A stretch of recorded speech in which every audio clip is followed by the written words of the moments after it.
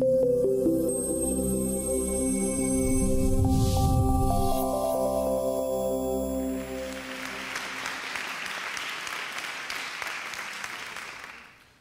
1965, this is how an 8-year-old boy answered the phone in Springfield, Illinois. Sands residents, Robbie speaking, may I help you?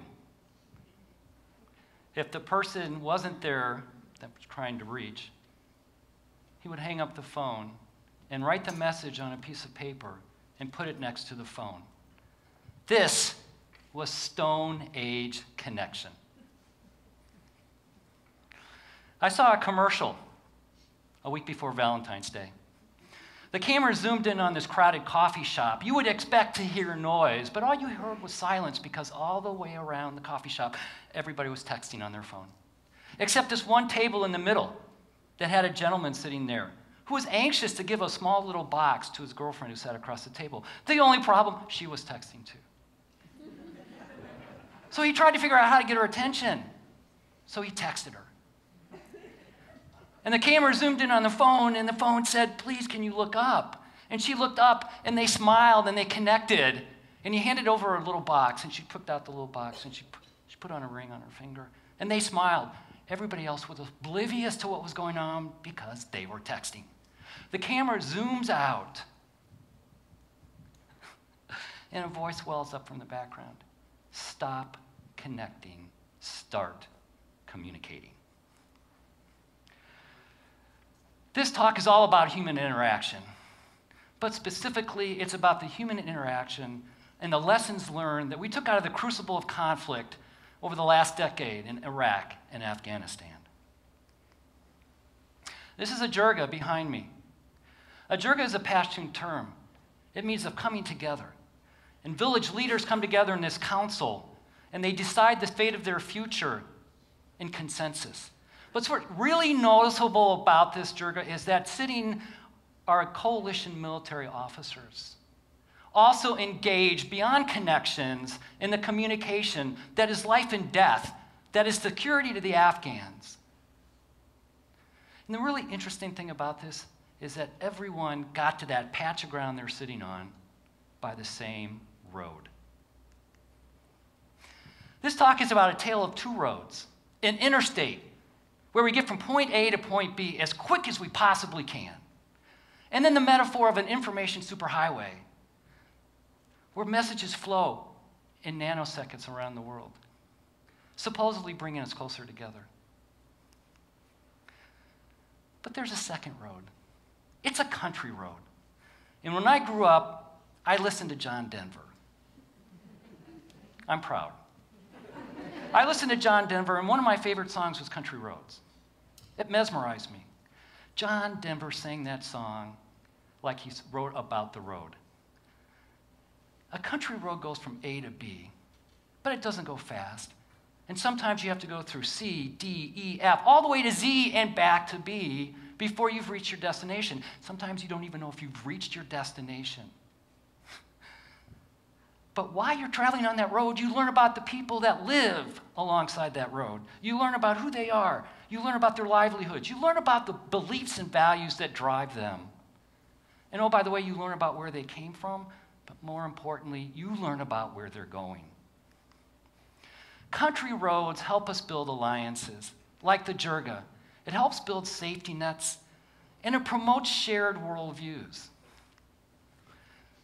But sometimes we get off on country roads, and we meet people, and we experience their behavior, and it seems so irrational to us. And the question we should be asking ourselves, is it really irrational to us? Or do we just need to be on that road a little bit longer to understand what they're trying to do? And this talk is also about two kinds of thinking. There's a fast thinking, and there's a slow thinking. And there's an analogy to the roads that we travel. A fast thinking system is one that kicks us into gear, makes instantaneous decisions, and saves our lives. And then there's a slow system. It's reflective. It's deliberate. It's lazy, some people think. And sometimes our FAST system, which is built on these mental models that we process and learn about through our lifetimes, sometimes these mental models fail us. And system 2 works and comes in and engages. Marshall McLuhan was a prophet in the 1960s. He wrote about a global village. And his take was that at some point in the future, we would all be connected, and we would be one unified global village. 30 years after he said that, the World Wide Web was invented. And you know what? Has the World Wide Web brought us together? Or has the World Wide Web just allowed us to connect with people like us elsewhere in the world? And really, has the World Wide Web not just made our cultures more distinct and sharp? And then, when we do get off on a country road, we wonder why we've left. Because humans love to be around people who are the same. They love to be in the comfort of the neighborhood. They love to be with the people that have the same values that they do. But the world to us sometimes is so chaotic that we just have to take a country road. And then, funny thing happens. We leave the interstate and we get on this country road and we still expect to see the Burger Kings and the 7-Elevens. And we get off on the country road and you know what we see? We see the mom and pop diners. And they don't look like Burger Kings. And our mental models tell us that they are Burger Kings. And there's a conflict of interest.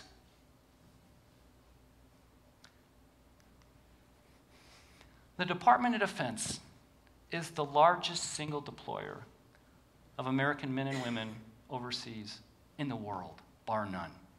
The Department of Defense mission runs all the way from humanitarian disaster relief to peacekeeping, to stability operations, and oh, by the way, to conflict. We are winding down with Afghanistan in our rearview mirror. We're going to be slowly drawing down resources, both human and otherwise, in a Department of Defense. But our mission, our primary mission, will be to establish partnerships around the world. To establish partnerships and to sustain partnerships, because we will be helping countries with their own national security. We'll be helping countries with their own human security. And oh, by the way, we will be helping our own national security.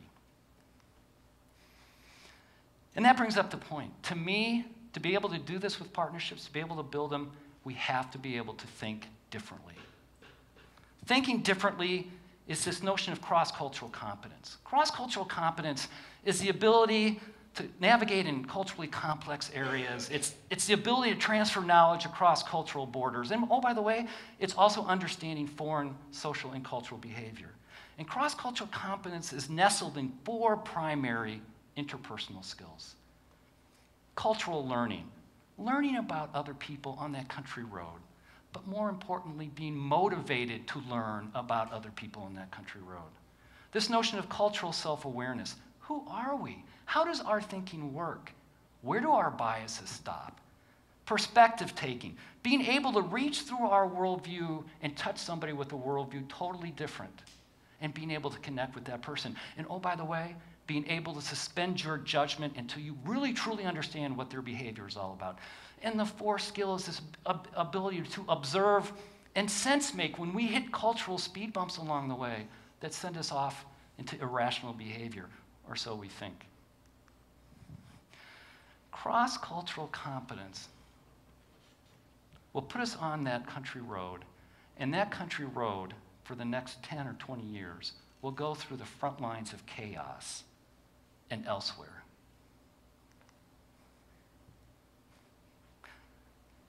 So, my simple talk, I want to leave you with 3 takeaways that I find extremely important for us, not only as a Department of Defense, but who we are as humanity. The first one, for God's sakes, leave the interstate. Get on those country roads.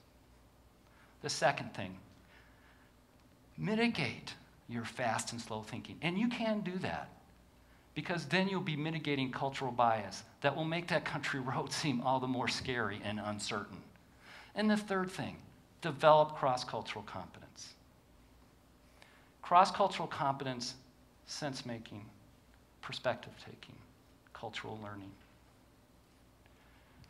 Because when you will start traveling that country road, you will need to engage all three of those, because you want to get beyond the connections into the world of very meaningful communication.